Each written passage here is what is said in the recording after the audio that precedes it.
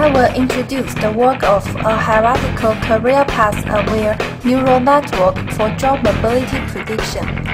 In this paper, we aim at answering two questions related to individuals in their career paths.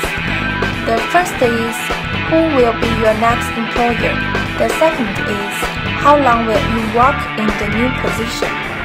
For example, Joe has worked for 3 employers, namely Meng, CGI, and then Bearing Point. We want to know who will be her next employer. If we use a memory list model, such as Markov chain, the result is eccentric. The prediction is incorrect.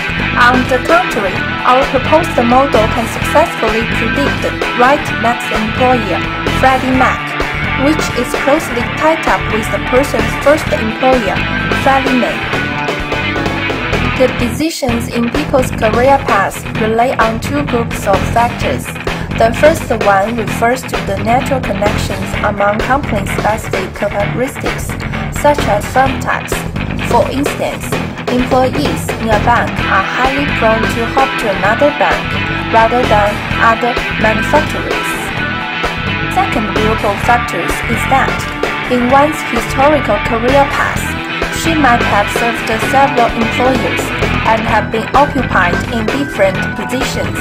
An effective model should be able to understand which experiences during the career path play the most important roles for the future decisions. We collect 3 layers of information from one's career path, including personal-specific, company-specific, and position-specific data. In our model, we apply long short-term memory and the attention mechanism for obtaining the internal job mobility representation, external job mobility representation, and static personal representation hierarchically, which has the ability to learn the influence of internal and external job mobility on their next job decisions. Finally, for different learning tasks, the output from our model will be fed into different prediction widgets.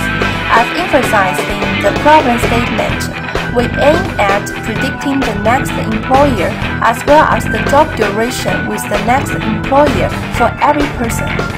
For more details, please refer to our paper.